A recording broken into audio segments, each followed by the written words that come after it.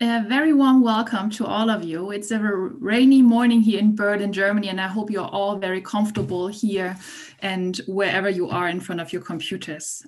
This is our session in the event of the World Health Summit. In the next 90 minutes, we want to focus on evidence-based decision-making in global health. For this, we of course use COVID-19 as our example.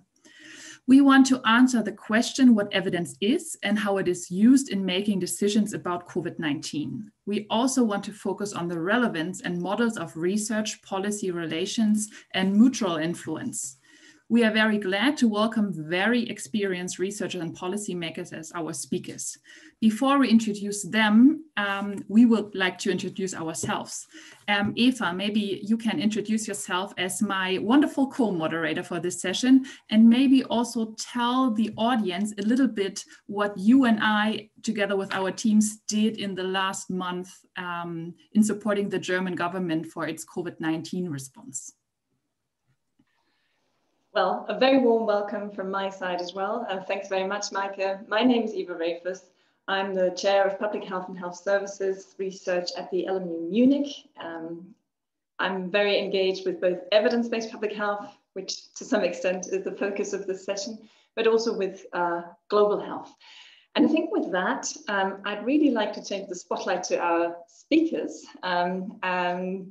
And maybe start off by introducing you to Yvonne Doyle, who's with us today from the UK.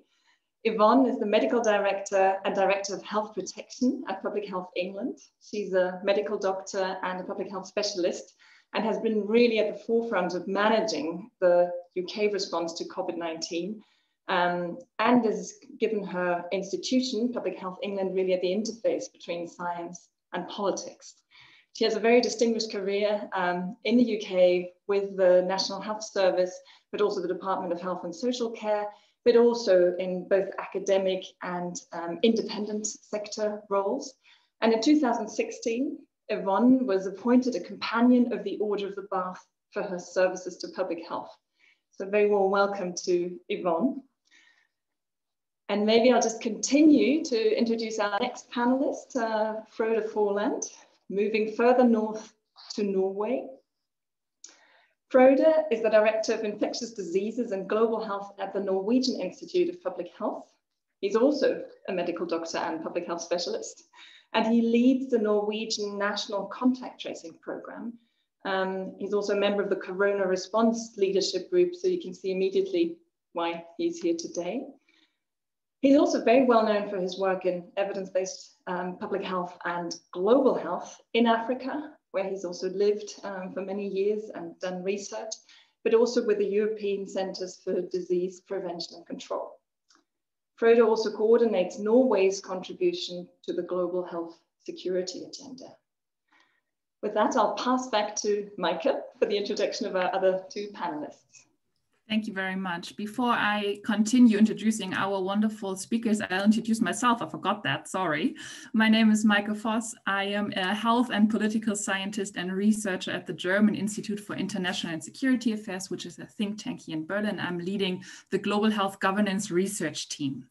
And Eva and I were very much involved in the scientific committee advising the German government also in their COVID-19 response. But I now continue with Dr. Fernando Simon. He is also a medical doctor and epidemiologist and currently the director of the Coordination Center for Health Alerts and Emergency in the Spanish Ministry of Health. He also has lots of experience, for example, in the special committee on Ebola in 2014 in Spain, with leading positions in research centers for tropical diseases, for example, in Mozambique and Burundi. And Mr. Simon is also a member of several committees I've read and working groups of the European Union, the European Center for Disease Prevention and Control, and the World Health Organization. So we have here a little bit now more also the policy side, decision-making in a Ministry of Health, and I'm very much looking forward discussing your experiences with you. And we have with us Dr. Soumya Swaminathan, pediatrician and clinical scientist, and our chief scientist at the World Health Organization. I'm very pleased to have you with us today. Before your current position at WHO, you were WHO Deputy Director General for Programs, and you have experiences in being the Secretary of the Department of Health Research at the Ministry of Health and Welfare in India, as well as being formerly the Director General of India's Council on Medical Research. So we have here the research side also at WHO, and a lot of experience in bringing evidence into policy making. Some few words on housekeeping before we start with our discussion and session here. I'm very sure most of you in our audience know Zoom and Zoom calls. To engage with our speakers, you find the Q&A button on your window. So please feel free to use it as much as you can to send short questions, ideally indicating to which speaker you wish an answer for. All questions will be saved, and we will pick some of them for our discussions, but all will be saved and sent to our speakers after the event. The structure of our event is divided into 3 parts. First, we will start with a spotlight on decision making. Then we will follow up with a discussion and using the questions in the Q&A. And then we will focus in the next spotlight on evidence and the absence, the existence, the quality and models of evidence. So I would like to dive deep now into the spotlight of decision making. In our current times, decision-making in policy and research changed a lot. I'm thinking of speed, actors to involve, pressures from the public, changing evidence, uncertainty of effectiveness and safety. I have now a question to all of our speakers, and Yvonne, maybe you would like to start with answering the question from your experience gained during the response to COVID-19. How are decisions being made, and what is the role of evidence in these decisions? Over to you. Thank you. Thank you very much, Micah, and good morning. Good morning, friends and colleagues, and thank you very much for setting this session up. I think it's really very helpful to all of us, and I hope it'll be helpful to those who are listening as well. So I have tried to answer the question with a visual view of what I have experienced in the last 10 months. And could I have the first slide, please, which is, I think, just the introductory slide. But let's move on to the actual visual, because this helps me to, so the next slide, please, will show us what I want to say. And I know I have to do this in 5 minutes, is that right? Or 8 minutes, a statement anyway, or less. So please stop me if I'm speaking too long. So I would start with epidemiology, and I was asking the question to myself, what exactly have we used here in the UK to inform the decisions that we have had to make, which are very dynamic?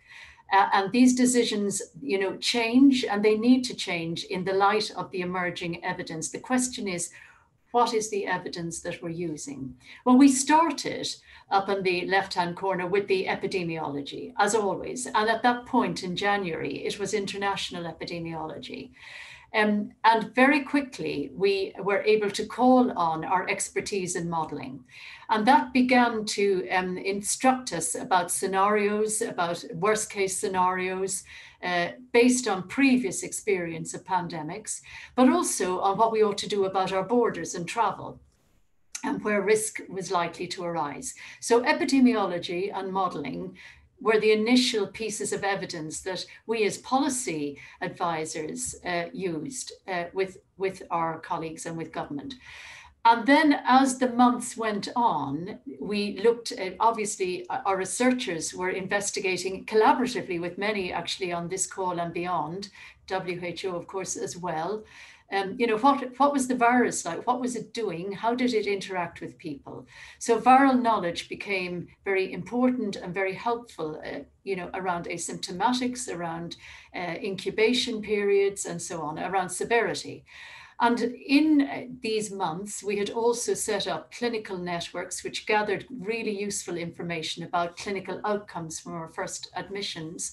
and differential outcomes between groups in the population. So this was all, I would say, an orderly progression of the use of rational evidence. When we got to the end of our first, and we can talk a lot about what happened in the first wave, but let me just move through this fairly quickly. And we moved into May, June, July, into the summer months, and then beyond into what was looking like an upswing again in September.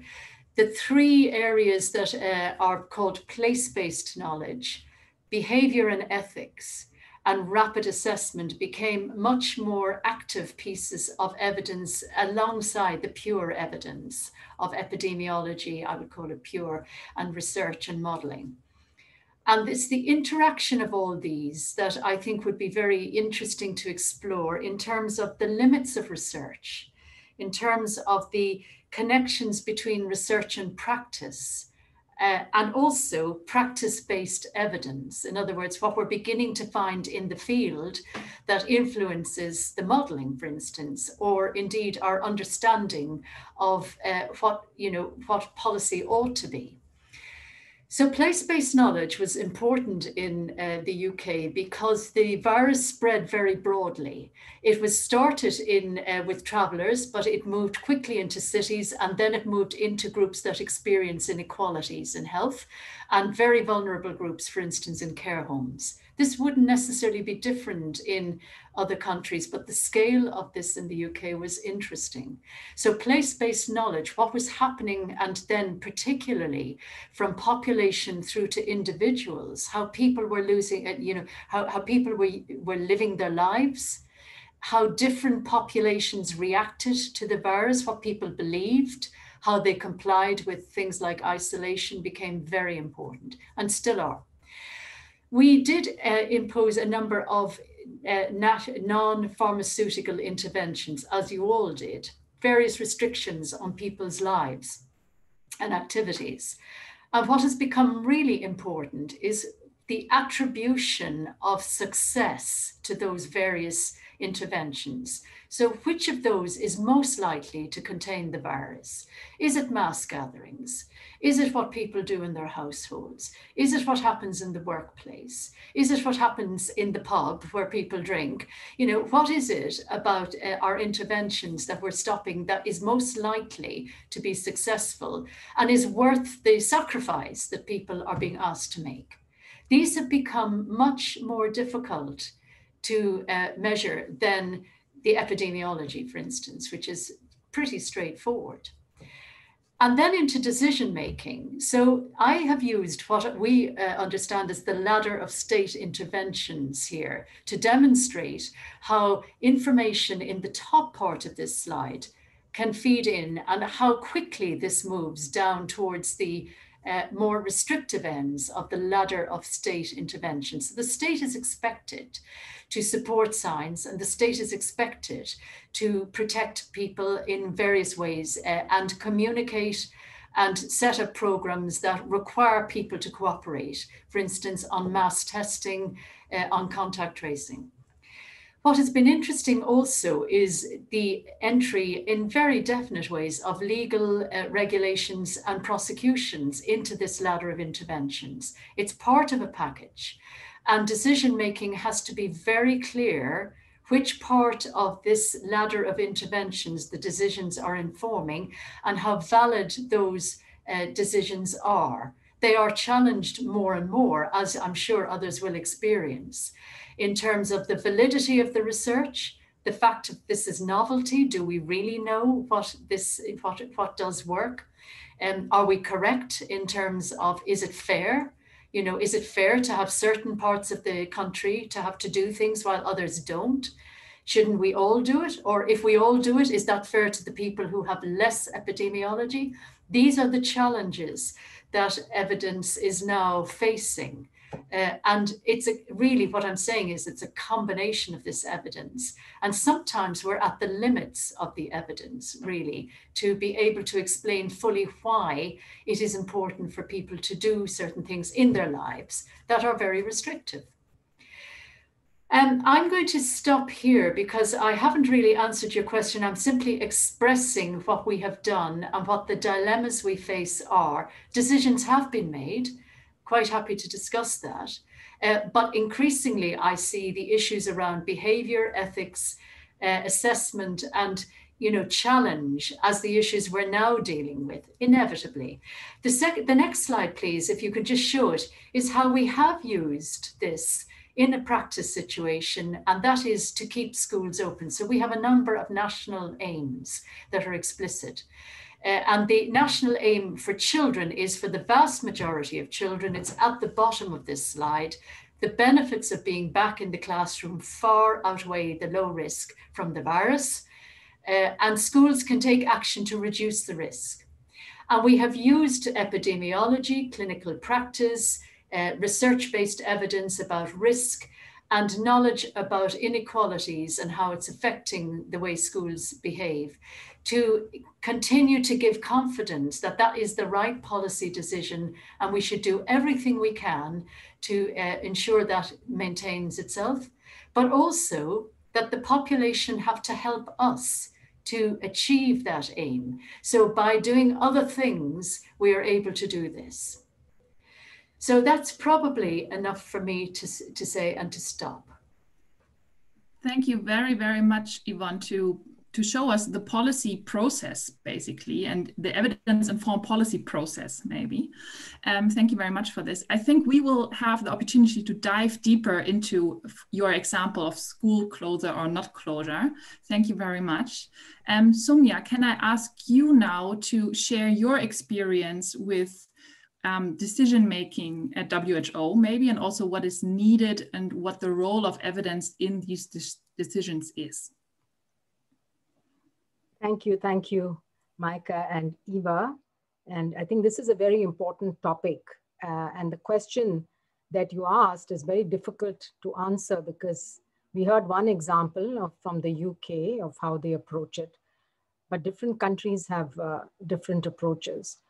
And one of the things WHO has been saying is that countries that have done well have not only shown the political will and leadership early on to tackle this, but have also relied on science-based policies and have really gone with the advice given to them by their public health experts, and done all the things that we know now today work, even though they're quite difficult to implement.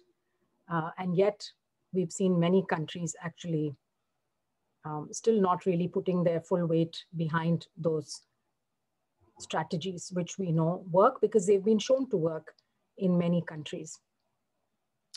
Now, as far as WHO is concerned, we took the view right from the beginning that the science should really inform our response. And so the science division, which, as you know, was created only in 2019, so it was extremely timely that we had a new science division. We had a department that was dedicated to the quality assurance of our norms and standards. We created another department, the Research for Health, which would really be looking at scaling up innovations, accelerating the impact of new interventions and products, as well as at doing some foresight, looking ahead to see what new innovations in science and technology can have an impact on public health. And also very importantly, a unit on ethics, bioethics, which we've had for a long time, but we were able to pull together a group of bioethicists, globally renowned bioethicists, who debated and discussed on many topics and came up with policy papers on things like the ethics of using artificial intelligence in some of the applications of using contact tracing apps and the way that the data was being used, on this concept of an immunity passport, on the values and principles that should go behind a fair and equitable distribution system for products which are going to be in limited supply, like vaccines, for example, but also drugs and diagnostics. So we pulled together these groups early in January because we already had this framework called the R&D Blueprint, which had set out over the last couple of years a roadmap for how you would look at an emerging infection. and what were the research needs that would be needed. So we immediately had this virtual Global Forum on Research and Innovation. We had 9 working groups that were looking, of course, they were focusing on knowledge gaps and research priorities. And over the last 6 to 10 months, we've seen our knowledge advance in many of those areas. But in the beginning, we had to do the policy guidance with very little evidence. As Yvonne was saying, we relied on past knowledge of other coronaviruses and also the emerging data from China. And I must say that we owe a lot to the Chinese scientists and doctors who were the first to see this disease for sharing a lot that they were learning about clinical course, about epidemiology, about transmission, including, and they were doing many clinical trials as well. So one of the, I think, defining features of this pandemic compared to, say, previous health emergencies like Ebola has been the global infodemic. You know, the Director General spoke about the infodemic very early on and said that the spread of false information was as dangerous as the spread of the virus, because we saw you have something like, a couple of thousand reports coming out every day, either, press reports or press releases, preprints, as well as published papers. And for people to be able to sort out the difference between credible information and what is really false or misinformation or rumors was very difficult. And very often you would see that the rumors and the misinformation was spreading much more quickly than the real information. So we started working with a number of partners, including the tech industry, the social media companies, really, to see how we could try to control the spread of misinformation and direct people who were searching for things about COVID-19 to the credible sources of information, including the WHO, but also national government public health agencies, the various CDCs, etc. That I can say has had some limited success, but we also pulled together a huge group of global experts, including social and behavioral scientists. And in fact, this new term of infodemiology was coined, and we've had 2 global symposia on that. Third one is coming up on, how do you tackle this? And we've seen this in the past with vaccine mistrust and so on. So this is a very important, and while as scientists we may tend to disregard it or ignore it, it actually has a big impact on people's behavior, on their risk perception, and on their compliance with what the government is asking them to do. We've seen around the world, people who do not believe in simple things like masks. They even question the efficacy of masks. So I think communicating science and communicating why and how people could comply with what we think are the best. And this changes as well. So as we have seen over time, our understanding of the virus has evolved. So our guidance has changed. Now people take it as scientists not being able to make up their mind, or, oh, you're changing your mind all the time and you're revising your guidance. But that's what science is about. It's about learning, adapting, and changing your guidance as you understand more. After all, this is a new virus. We didn't know everything in January or February. We know much more now. So for us not to change would be foolish. So I think science has been in the spotlight, and it's been good and bad. And I think people at least now look to scientists, and they're trying to understand how science works. So it's the same with research. Every clinical trial that comes out, you learn a little bit more, you adapt your guidance. So we've formed this evidence collaborative, I can talk about it later perhaps, of global agencies and institutions who are working together. We have over 90 organizations who are doing evidence synthesis and reviews and collaborating so that we put out the best possible evidence. And of course, we are all under time pressure.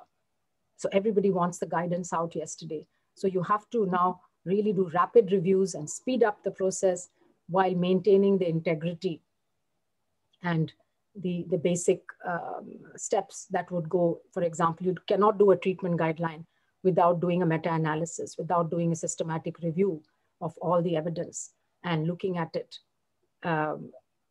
before you make those decisions.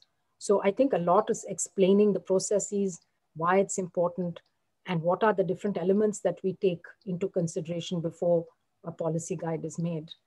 And at the country level, again, I think this capacity needs to be built. I think this is my last point, that, that while we may be doing a good job in some countries, there are a lot of countries which had not set up such a mechanism, you know, the health technology assessment and so on.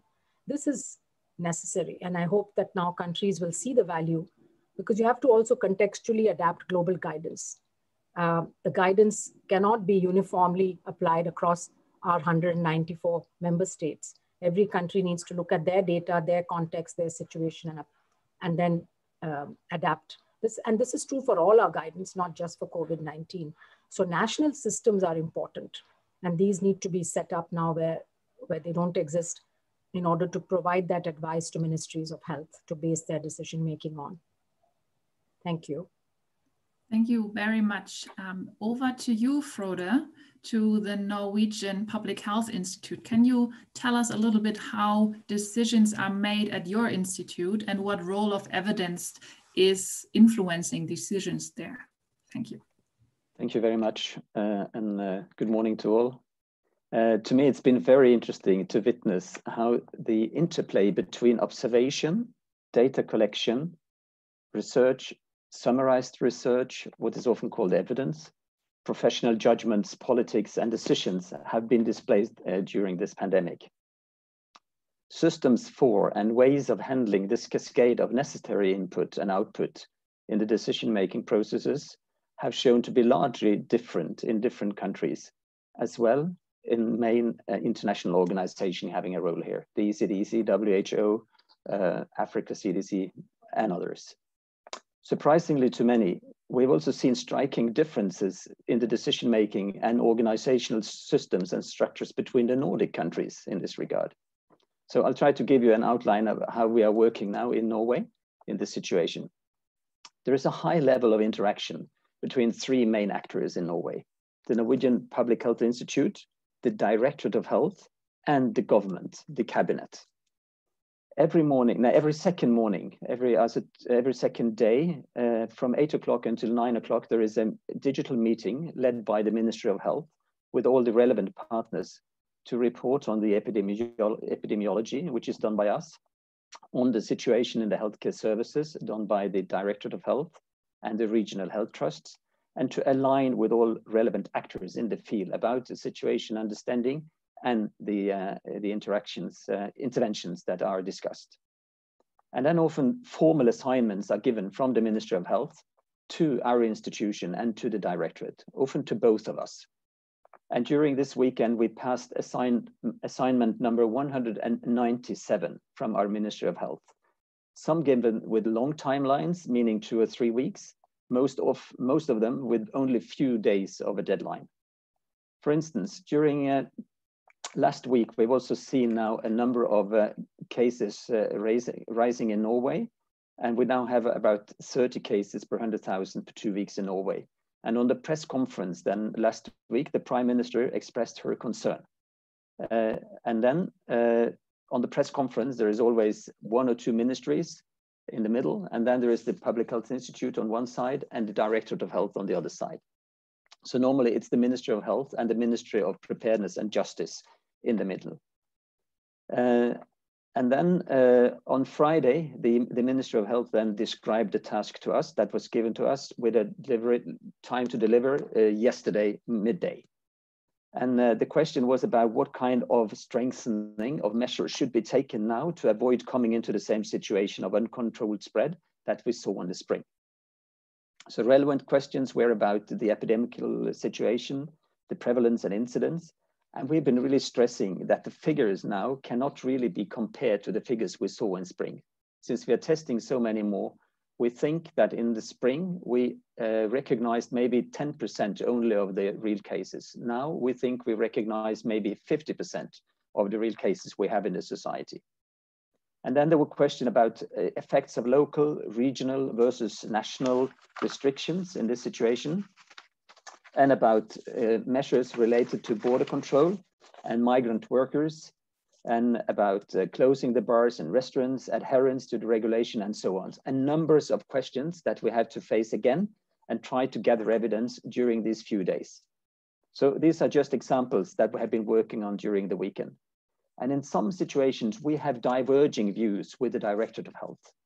And then the Ministry of Health requires us to explicitly demonstrate that in our answers to the ministry. So today, I think just now, the Corona Committee of the Cabinet is gathered with the advisors, including the director from our institute, to take a decision on how to strengthen the interventions from now on. And that will be announced on the press conference at 4 o'clock this afternoon. In addition to this, I would say there is also a huge responsibility in Norway led on the municipal level. And Oslo municipality have announced their own press conference 2 hours before the government to say these will be the regulations now in Oslo. So there is also a play between the national, the regional, and the local level that we can see in some of these situations. And we've been arguing that the best way of trying to control the epidemic is also having quite a bit of flexibility related to responses where the spread is most high. In areas of Norway still, the spread is very low. And it would be, as in our view, a failure to have too strict regulations that would affect the whole community and the whole country at the same time. So this just as a practical example of how we are working these days. Thank you.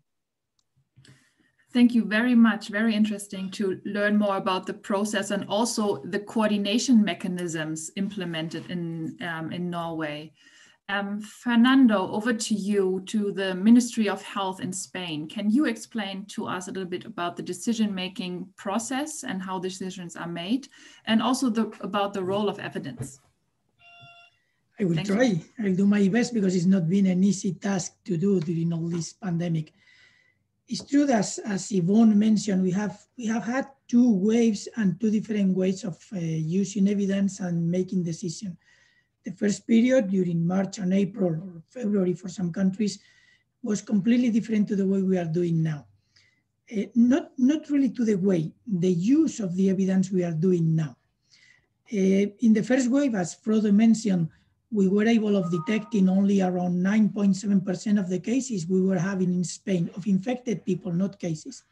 It was, we know that because we carried out a very strong and very big seroprevalence study in Spain, and we know what we had and we know what we detected. That marked a huge difference. There was an important incidence, but it was not as high as many people mentioned at the beginning of the outbreak to be able to having this community immunity or threshold immunity that could help us to avoid a second wave. That was out of the vision. It was completely full to think about that, and it was known very early in the evolution of the outbreak. But it's true that at the beginning, the major issue we had to deal with was uncertainty. We had little data coming from the first country having cases, from China. Situation in China was not similar to what we later saw in our countries here in Europe. Our paradigm for this virus was SARS back in 2003 or MERS back in 2012 and the following years. And these viruses that were our, let's say, our mirror for understanding the current virus were completely different. They had nothing to do with what we were looking at in this new epidemic. So our references were not good. Our evidence was in the process of being built. We did not have evidence enough.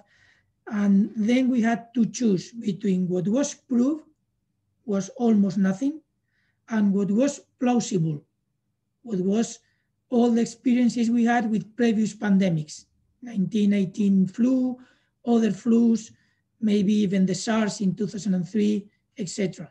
So we had 2 different kinds of evidence.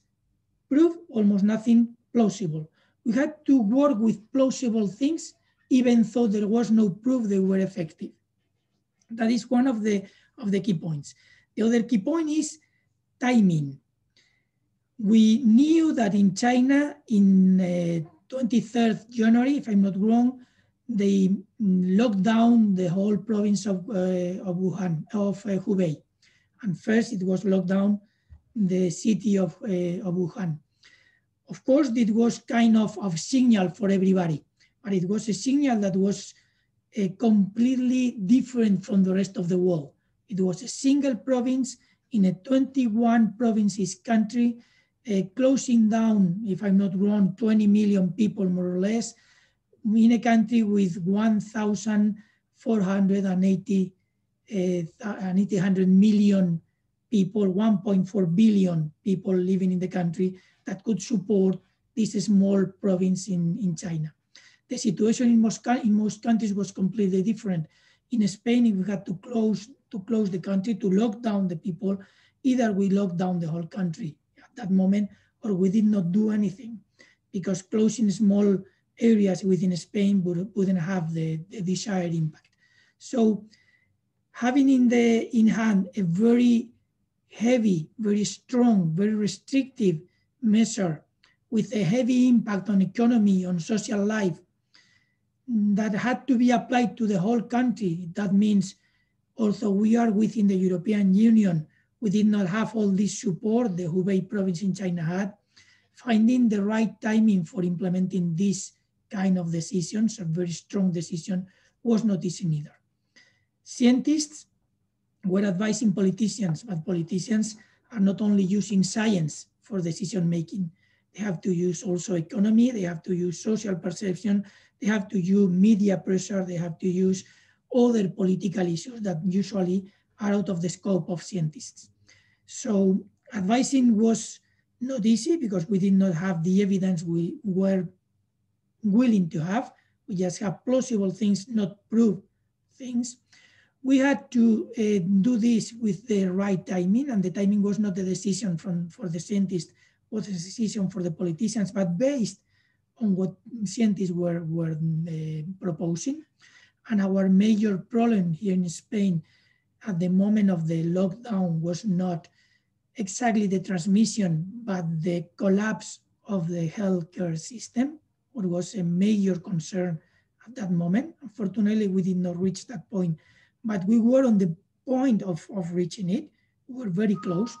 So that was the key point. Were we to fully control transmission, or the objective was just to avoid the collapse of the healthcare system? And that was not easy to decide neither. Having the right objective was not an easy thing to do. So we were in a quite complicated situation from the scientific point of view, because in this situation, decisions based on science, lockdown, was very, very tough for the population, the economy, etc. We had never been exposed to such a decision based on scientific points of view. And we're just point of view, not solid information or solid scientific information. That was an important problem. The next step we had to do is to implement these measures. We had the lockdown is very easy. We just lock down. We need to coordinate very much with the police, with the army, with everybody who is involved in controlling the lockdown. That's something that can be done. I will talk later about the coordination within Spain. And then we had to face other issues. We had to face legal issues. Most countries in Europe are very much concerned with individual liberties or freedom. So it's very complicated to limit or to restrict any legal right that the population within Europe has already won after many years of fighting for them. So it's really complicated to avoid legal constraints for applying such kind of measures. The only possibility in Spain is the state of alarm, and that's something that had never been used since the democracy. Only once, and it was for a very specific issue related with air traffic at the moment due to a strike, and it was just concerning soldiers going to take over the air controllers for that. So in fact, it had never been used within Spain since democracy. And to use that right now was a very social concern, and that was complicated to avoid in the discussion. It was a very important issue. But we have other measures to implement. We had to propose recommend, and in some situations, right now, for instance, to make it compulsory, the use of masks. We had to propose and implement the use of hydroalcoholic solutions for hand washing. We had to implement many other measures that were not easy, mainly when we are or when we were in a very complicated market. As you may know, the mask production worldwide is done in a single country, or it was done at that moment in a single country. And this country had closed exportation of any sanitary or health product related with the control of the pandemic because they were needing it. So the only masks available outside China were those that we already had in stock and were not enough. We had to promote a lot of testing. But again, tests for coronavirus, PCR kits, were not available all over. Were very limited at that moment, not now, but they were very limited at that moment. And countries producing them, just a handful number of countries, were controlling exportation also because they needed them. So implementing even the more basic recommendations from the scientific point of view was very complicated. And then we have to face a dilemma. We have to face a very important dilemma, which is, should we propose control or transmission control measures that we cannot implement? Or we should propose those that we can implement even if we think they are not as effective as we think? That's not an easy thing to do for a scientist, because a scientist wants to say what is effective, and we don't want to care what is feasible. And at that moment, feasibility was a key point. That we could not leave that only to the decision of the politicians. We had to help in that decision. It was not easy. That made, of course, scientists to change the message little by little as far as new availability or availability of these products were, they were available for everybody. So at that moment, we had to change some of the recommendations, and we had to face that, and we have to explain that. And explanations were not easy either. Communication was another key point in decision making. What could be easily communicable or what could not? And was a key point also in decision making and for decision makers. Okay. Then at that moment also start arising other groups, lobbies looking for travel passports, the COVID passport, because I want my workers to be able of working. So I want a passport for my workers. Passports were not a sensitive or a sensible thing to do vis-a-vis the whole of the population. They were not useful because we could not assure negativity. We could assure negativity at a certain point, not further on. We could not promote these passports in most places because there were not tests enough for testing everybody. So we had to be very careful with all these lobbies that, of course, they have their interest, their fair interests, but in some cases were not the population, the whole of the population interest. And in some situations, if you put the efforts in making happy one of these lobbies, you may put in jeopardy the capacity of the system to properly respond.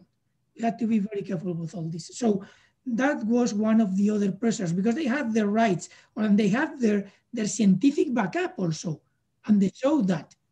So we had to prioritize what was more important or less, depending on the quality of the information, on the availability of products, etc. I'm very sorry, but I think I have to stop you for now, Fernando. It's very, very interesting. I think it's super a great example, or not a great example, but an example to make decisions with where no resources are available, or the feasibility points you raised.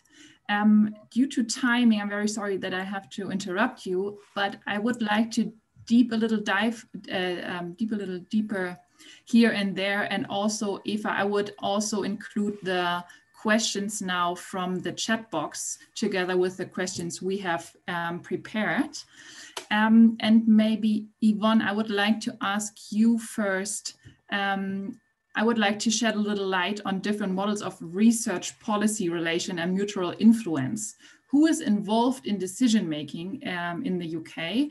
And do decision makers listen to individual experts, scientific advisory committees, WHO, or someone else? So look a little bit at the actors and at the types of evidence from them. Can you give us some insights there? Yes, Maike. So like Frode and Fernando have described, we have our national institutes, our Institute of Public Health, but also the Department of Health, where there's also policy experts and our scientific group called the Scientific Advisory Group for Emergencies, which feeds into government directly and is really set up for individual events and not so much for continuing events, but the Scientific Advisory Group has continued for the whole year, meeting weekly, sometimes twice weekly, and has a number of a large number of subgroups. Some are modelers, some are behavioral, some are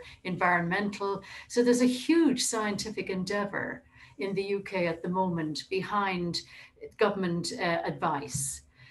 And that runs, and some of us, I sit on the Scientific Advisory Group. I'm also involved with the Department of Health. So, you know, we all interact. So that's the formal route in which the epidemiology, the modeling, the scientific, advice that we know of, the research is commissioned and is produced for government, often at great speed, as has been said. And that is extremely stressful, actually, for everyone, because it's unremitting. But that isn't the only place that evidence comes from now. So that's one very important part of the evidence. And it is listened to every day.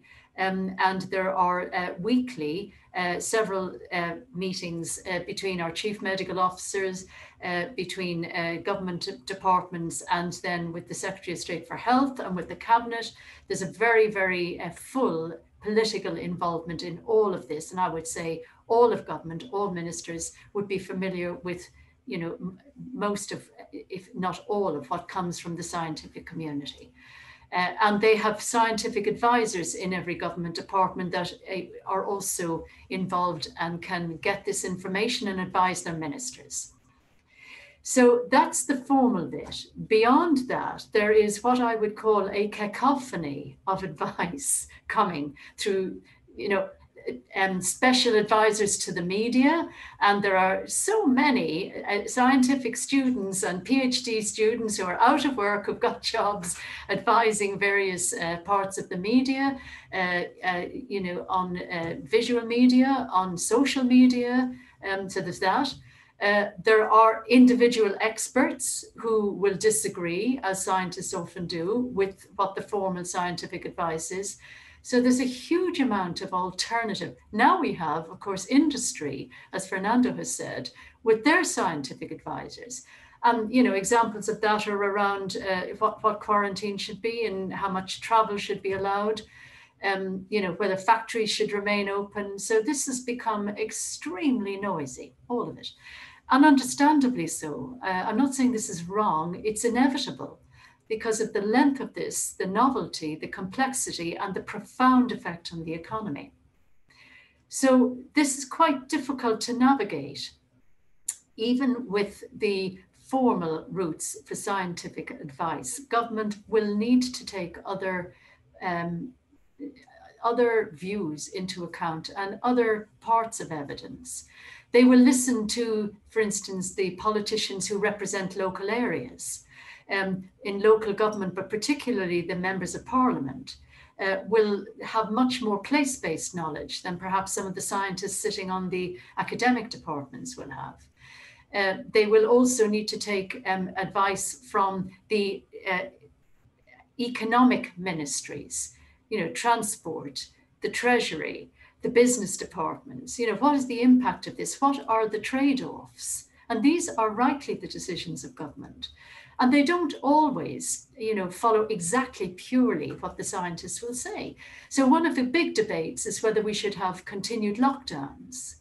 And that will be a huge trade-off between, it shouldn't be, but, you know, between economy and health, because jobs are important for health, and it is one of our national aims to keep people in work. But nevertheless, when it comes to doing things that, as Fernando says, you know, scientists might say are highly effective, like a total lockdown, you know, that isn't necessarily what government will want to do, because there are other trade-offs. And as one of your chat people have said, and the people in the chat, there are harms from doing some of this as well. You do cause long-term harm by doing some of this. So these are really difficult trade-offs. And I think the important thing about where science plays off is, first of all, to acknowledge the limits of science and research, because I have a third slide which shows where we need more evidence and we don't yet have it. So the limits of science, but also to be very transparent about uncertainty and where decisions are made in the best possible interests of all the trade-offs, but may not be perfect and we need to change again. And that's very, very difficult to do. It's a very difficult thing for governments to do, because the population wants hope and it wants certainty. Thank you very much, Yvonne, for your answer. I am now going to take a question to Soumya from the chat box from Bhim Prasad Bakota, and I will read it to you.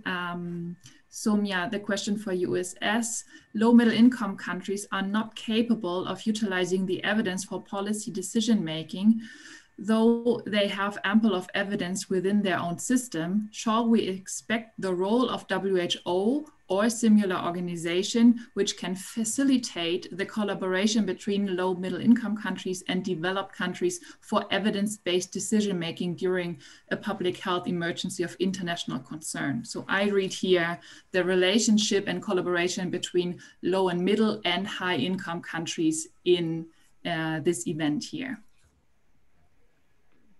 Yes, thank you, Micah, and thanks for that question. I think it's really important because what we've seen in this pandemic is that it's not necessarily true that the high-income countries have done well and that the low-income countries haven't. We've seen a very mixed pattern here. And in fact, many of the low or low middle-income countries, particularly those in East Asia and quite a few in Africa, in fact, it was predicted that there would be a huge disaster and that there would be just people dying and that it would be a terrible, terrible situation. Now, that has not come to pass, luckily. And many people are wondering why, what could be the reason. There are many reasons, including the demographics, the age profile. The median age in Africa is 22 years, as opposed to, you know, the mid-40s in Europe, for example. So we know that has an impact on clinical course and mortality. But also, the low-income countries in many cases have invested more in their, you know, primary and community health systems rather than in very sophisticated tertiary systems. Vietnam is a good example of a country that has invested in primary health care, public health over a period of time. And what they did was very rapid response. Initially, they took it extremely seriously and, you know, started closing down travel from Wuhan. They put in place screening. Every individual who had a history of exposure was put into isolation, was tracked, put into quarantine rather. And once there were confirmed cases, they had to quickly scale up their diagnostic capacity. They were very, very strict about contact tracing, quarantining. They made arrangements for community quarantine so that people don't stay in their own homes. And this is a lesson we learned from China, because most of the spread of this virus is occurring within homes. 10% secondary attack rate, a much less secondary attack rate in other environments. So China quickly moved from home quarantining to facility-based quarantining based on their own observations. So I think this was an example of learning from your own experience. And many countries are doing that now. Switzerland, France, they've looked at their own data and tried to figure out where the transmissions are happening and take action, you know, try to reduce those exposures. Now, so I think LMICs, we can't say that they don't have the capacity, but what I think the point I'd like to make in response is learning from each other is an important in a pandemic, in a situation where we don't know much, and some strategies work, and we need to learn and understand and adapt those, and other strategies fail. We have to also have to learn from those.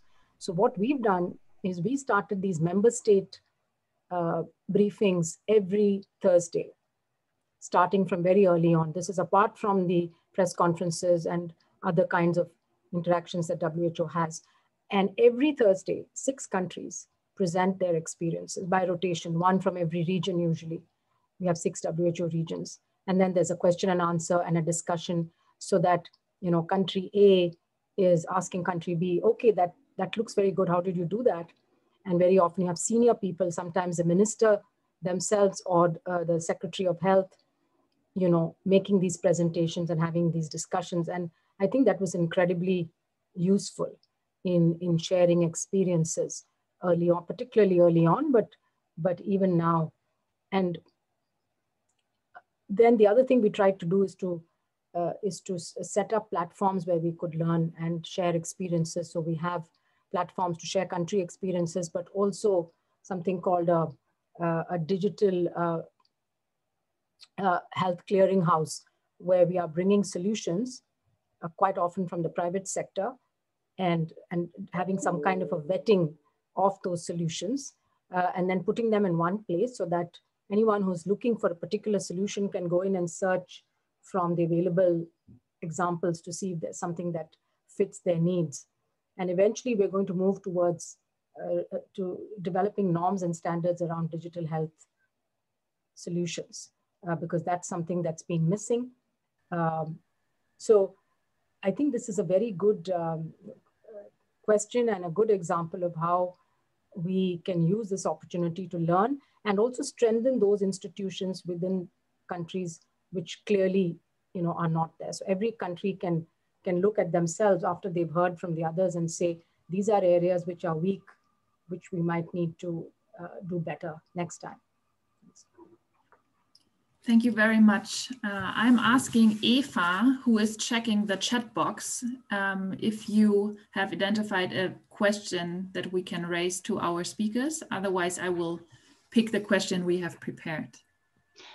Well, there's lots of interesting questions in the chat box, and I think we've touched a little bit, or several of them touched upon this issue that Sumya has also just mentioned, how we need to learn from each other. And I think, first of all, I need to apologize. We have assembled a mostly European panel. And the reason for that was that at the time when we set up this panel, we thought the World Health Summit was going to take place as a real event in Europe, but with all the travel restrictions in place, we wanted to be on the safe side. So there may be a little bit of a European bias in this, which is why I think we should pick up some of these questions from the chat, which deal with the role of low and middle income countries. So I'm trying to summarize them somehow, and maybe this is particularly for Frode and also Fernando, given that both of you have invested a lot of time in Africa in particular. I mean, what can we learn from what is going on in low income or middle income countries that are doing really well for how the second wave is currently affecting Europe?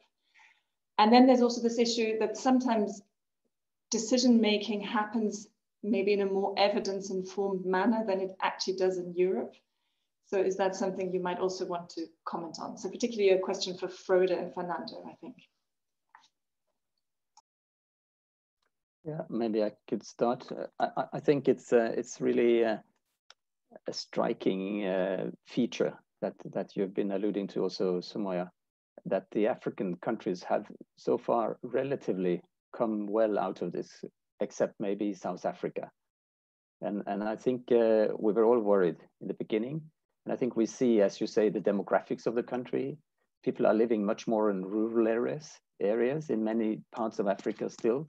They travel less. And I think also the focus on primary health care. And also that a lot of African society are used to dealing with tough conditions. I have to remind that every year, 1.1 million people die of TB. Every year, 800,000 people die of HIV and AIDS. And every year, like 600,000 people die of malaria. So I think there is something about the burden of disease that is still there on a daily basis in some of these African countries that is still outruling what is happening with COVID. And this is something also we need to work on when it comes to really saying, how can we deal with this for the future? Yeah, we have to build health systems that can deal with all diseases in all situations, in peacetime as well as during a crisis. So I think that's a part of also the way we should discuss the international health regulations in the aftermath of this. How can it really be supportive for all countries in all situations?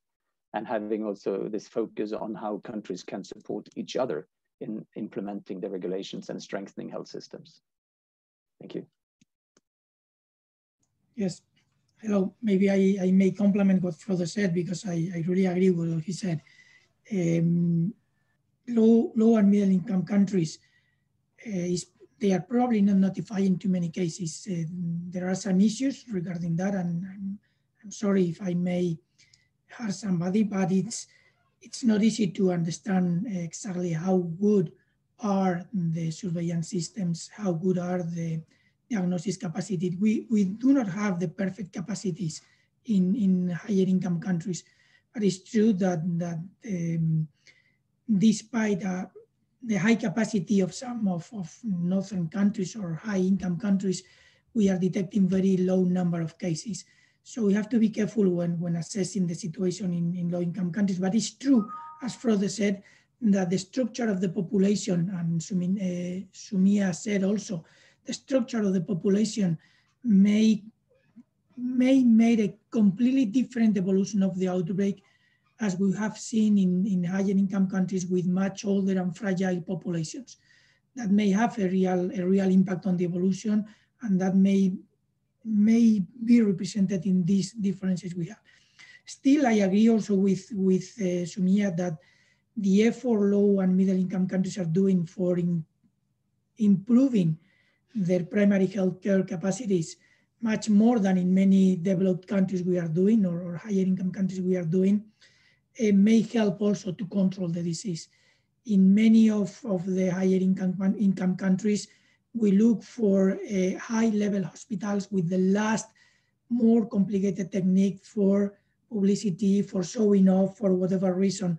And in some areas, I don't think it's homogeneous everywhere, but in some areas in higher income countries, primary healthcare has not been very much improved, or at least not as much as we had needed for this pandemic.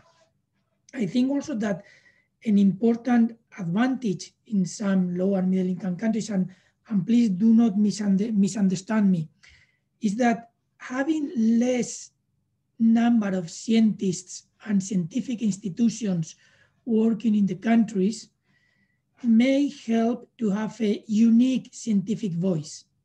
While, as Yvonne said, right now in higher income countries with plenty of institutions, plenty of PhD students, plenty of researchers from every sector, because right now, I thought in Spain we had 4, 5, 6 units for modeling diseases.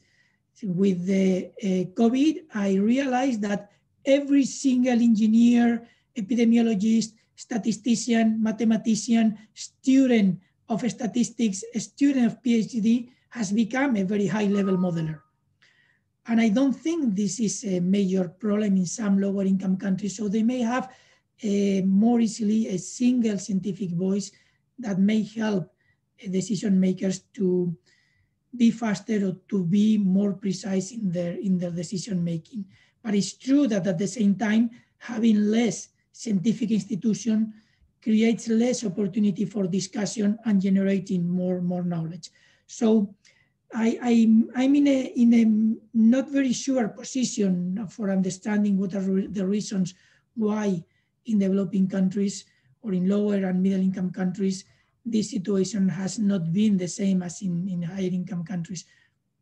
I'm debating between the surveillance capacity, their primary healthcare capacities are for their unique scientific voice and therefore more easy or faster decision-making at political level. I don't think there is a single reason, and I'm not sure if all of them are pointing in the same direction. they are helpful or they are bad things for decision making. It's difficult to understand really the situation in these countries. I'm sorry not to be more precise.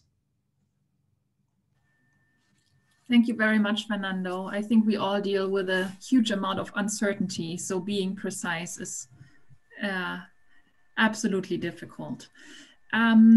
Eva, I would say we move on to our spotlight on evidence, also considering the questions still in the chat box, and also picking up maybe the example of schools as settings of transmissions. There's also a question going in this direction. Over to you. Yeah, thanks very much. It's been a very exciting debate so far and a lot of engagement from the audience. So I fear we may not be able to address all the questions that are on our minds and on people's minds. But I think you've all touched upon in your statements on the challenge of what constitutes reliable evidence, on the challenges of making decisions in the absence of evidence, in the presence of changing evidence with emerging knowledge. So we would just like to shed a little bit more light on what constitutes valid evidence for decision making. And maybe I'll first ask you, Frode, given that you're very well known to those of the evidence-based medicine movement as somebody who's always been pushing for the use of evidence in public health decision making, including through your role with the Guidelines International Network. I mean, during this current pandemic and the current crisis, could you shed some more light on this distinction between an expert giving advice, a single study emerging that may immediately be used for the decision-making process, or what in the more traditional sense is considered evidence, scientific evidence, this use of systematic reviews? And maybe just tell us a little bit about the Norwegian experience with that again. And maybe just one more sentence to all of our speakers. It would be really nice if we could keep answers quite brief so that we can then try and get through, or at least touch upon, as many of the interesting questions as possible. Yeah, thank you for this intriguing question, I would say. And I suspect maybe one of the chairs would expect me here to quote myself from many years back when I was saying, and I'm still happy to say, in situations where there is lack of evidence and lack of time, that's when we really need the experts.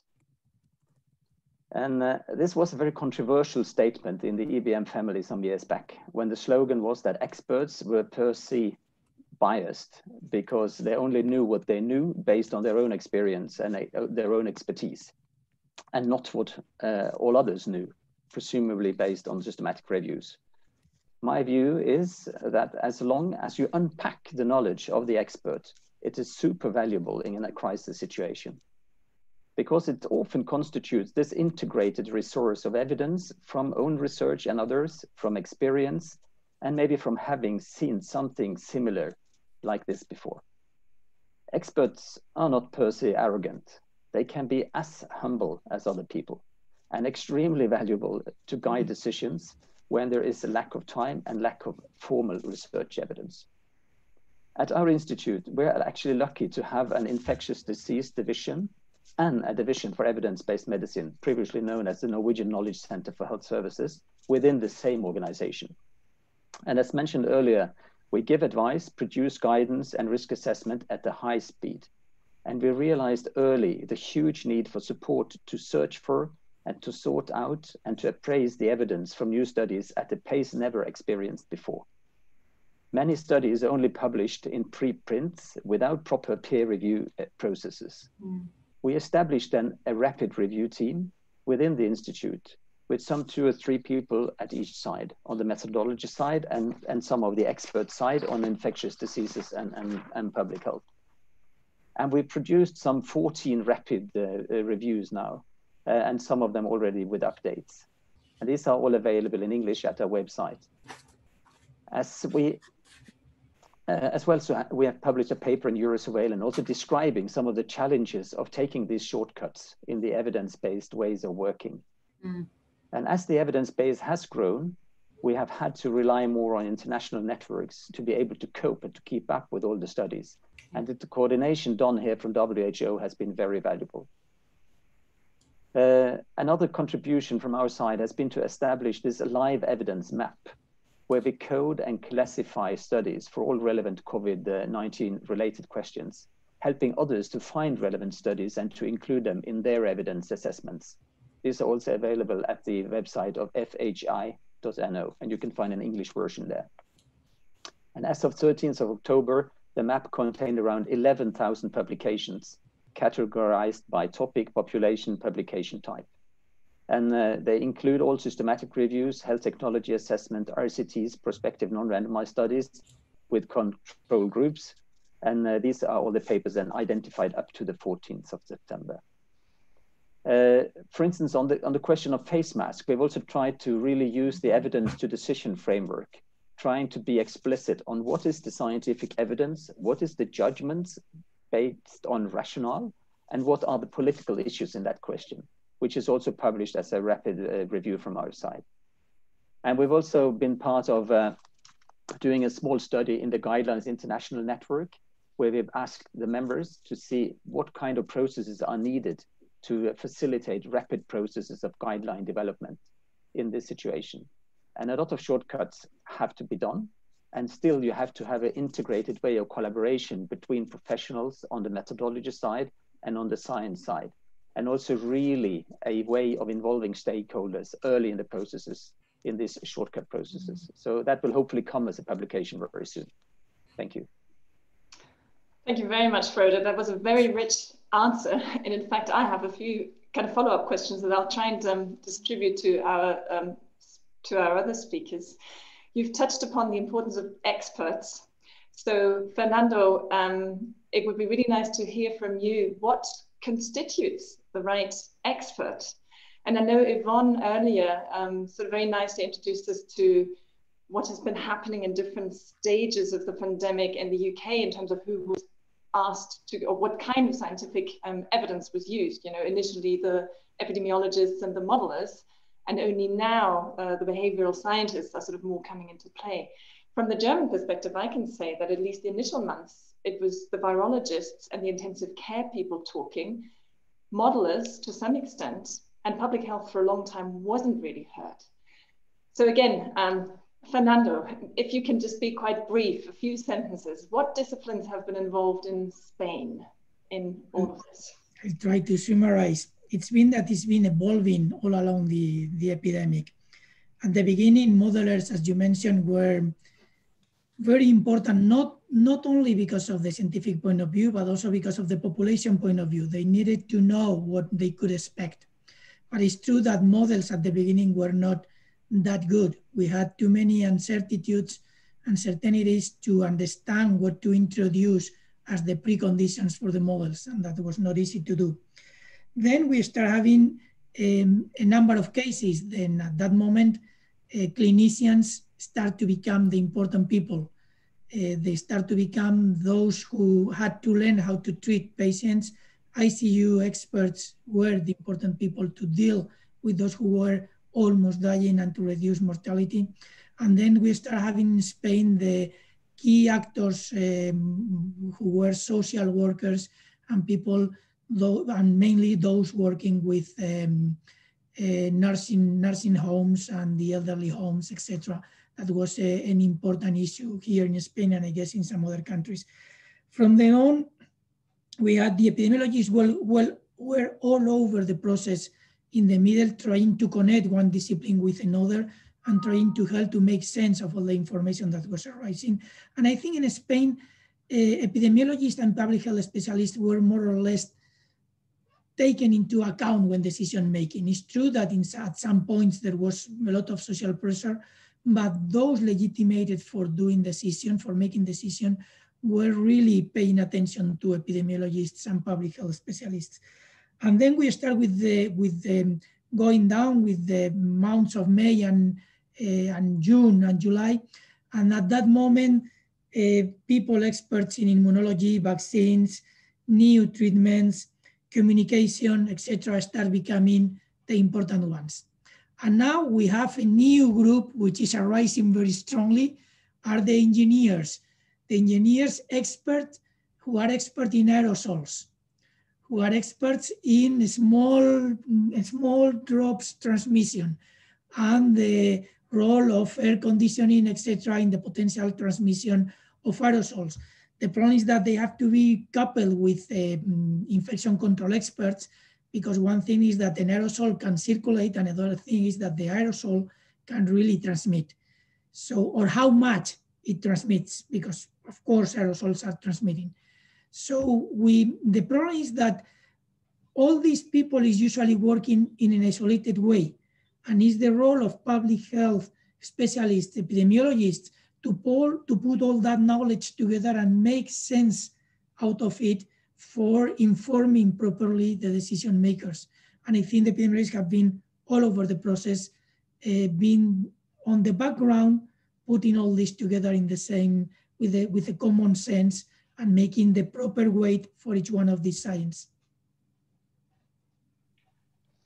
Thanks very much. I mean, one thing that comes to mind in listening to you is that maybe we haven't brought the economists in sufficiently in some of these social science disciplines. And that to me touches upon both the comment in the chat about the harms of the interventions that we're currently running, the harms to health, but also the harms to our economists, to our societies. And it also touches upon one of you saying earlier how we need to weigh issues of effectiveness of interventions versus feasibility versus acceptability.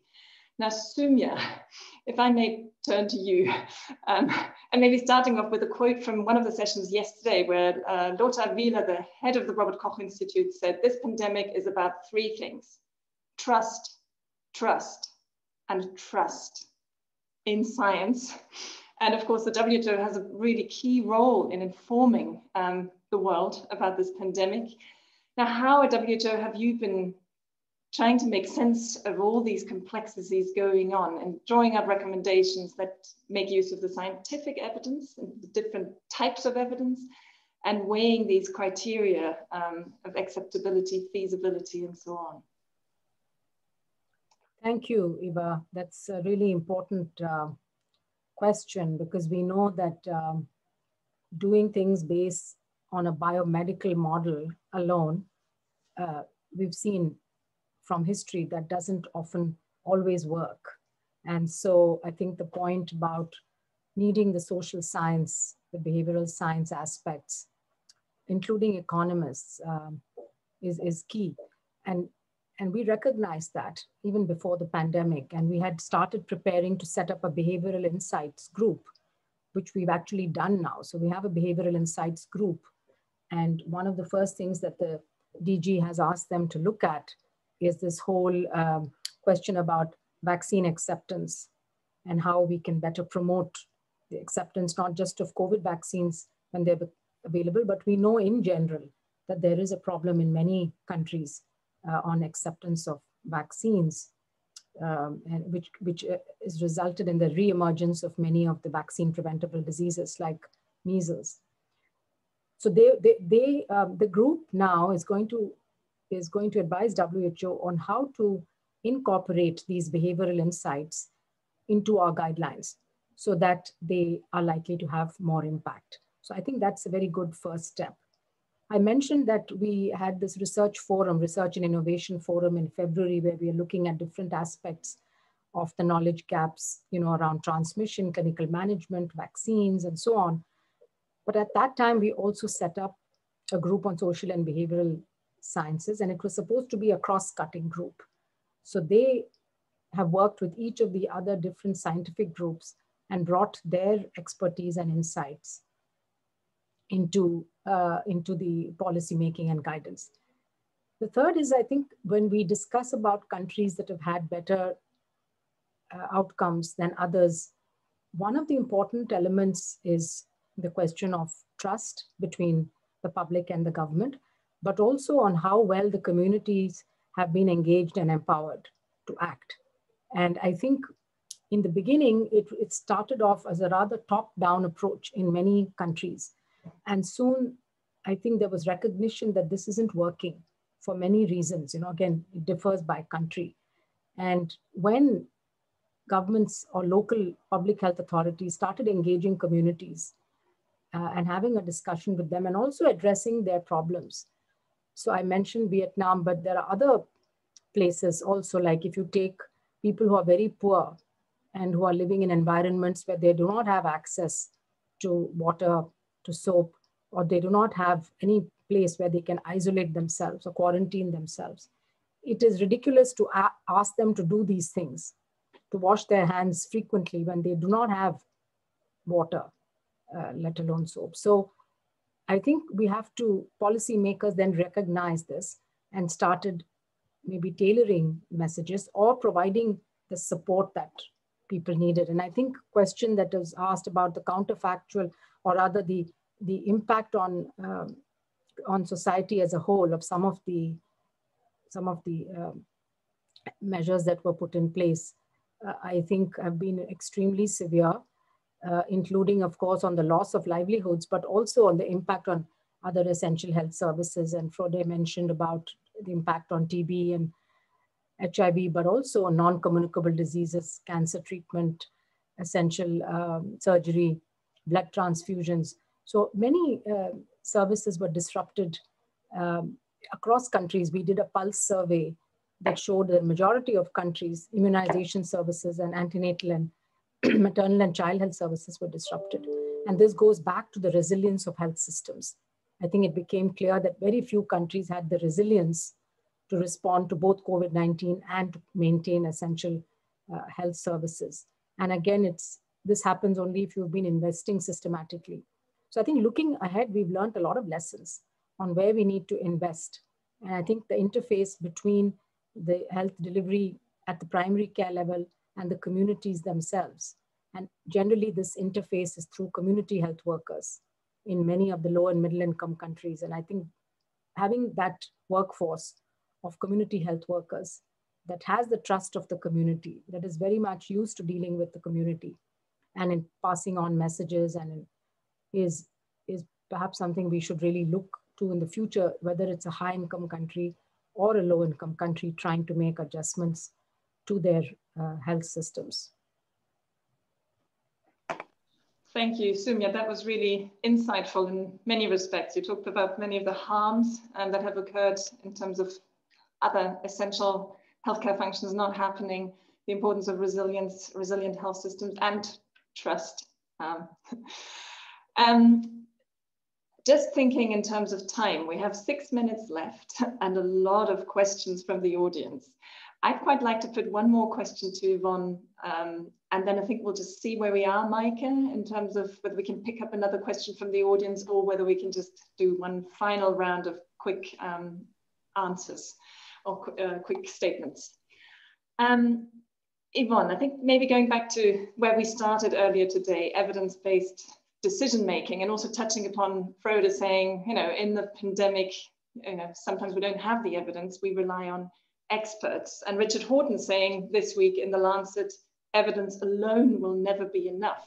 We need to understand how this whole decision-making process happens. The public health community must learn to think more about the intersection between politics and health. Your view, coming from Public Health England, how does all of this fit together? How have you been using your strategic role in terms of being very linked with the science and very linked with the decision-making? And maybe what are some of the facilitators and barriers to using evidence and decision-making processes? Lots of questions, sorry. Well, Eva, the role of public health is to synthesize the ology, what I call the ologies, all the ologies that have jumped in. We've segmented all our knowledge here into virology, epidemiology, sociology, whatever, lots of it. And we make sense of it in terms of the impact on a population. What does this mean for people living in the north of England or the southwest of England or in Bristol? And we use our local knowledge for that. And that is the purpose of having a public health system, is that it reaches from national through to local.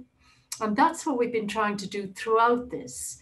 And in many ways, that's not a star performing role. We're not the experts in front of the camera every day talking about this. We're trying to actually make sure that what we're doing does more good than harm, and that understands the dynamics of the populations that we're working with. So that's our job. And as a practitioner, I'm not just sitting, talking to ministers or looking nationally. I'm also looking locally for what my place-based knowledge should be telling us. I think we need to build on the issue of where we have uncertainty and how we recover. And I would say, my next role is really to look to the longer term harms that and benefits. So we build on the opportunities that we've gathered, maybe around technology, but we also understand that we don't do more harm than good as we go forward. And I've laid out the 4 types of harm that we've identified, and how we don't make inequalities worse by how we go forward. And these are big jobs to do right now, even as we try and control this wave. Do more good than harm. That's, I think, the challenge for all of us in trying to manage this pandemic. So really, really insightful. Maaike, do we have time for one more question from the audience, or do we do our closing round? I think on my watch is 3 more minutes, so unfortunately no more time for another question. But as we said, we all save them and send them to the speakers. Maybe some of them inform their decisions, we'll see. So maybe one super brief last round of thoughts and maybe also next steps of our speakers. Maybe Frode, you want to start? Okay, thank you. I think in Norway, it's been crucial that the whole of the government has been involved in this handling of the pandemic from the 12th of March. That's when they took over from the role of the experts, and the whole of the government went in, and our Prime Minister took the key role. And I think all ministries, as has been mentioned from UK, have been involved in this. It has been striking the whole of society. And our role is partly to feed them in the information, but not always on all the questions. And we have to also, I think, rely that politicians are the best people to take those broad decisions. That's why we've elected them. And it's not our role to be there, but it's our role to guide them on those decisions. And then I think also guiding them on allowing to be uncertain when there is lack of evidence and lack of knowledge. Our director often says at the press conferences, this I don't know, and this we don't know yet. There is need for more evidence, there is need for better data, there is need for more research in this field. In that sense, I think going forward with transparency and openness, and also communicating both what we know and what we don't know, will be a way forward to try and stop it.